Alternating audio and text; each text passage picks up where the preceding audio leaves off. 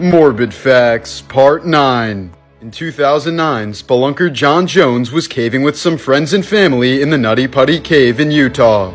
About an hour into the expedition, John decided to find the route known as the Birth Canal, an extremely narrow passage that spelunkers must crawl through carefully if they dare. After finding what he thought was the Birth Canal, he crawled in head first and started inching his way forward. But John would soon realize that this wasn't the Birth Canal, since it was way tighter than anything safe to crawl through. By this point, John didn't even have room to wiggle out the way he came, so his only option was to push forward.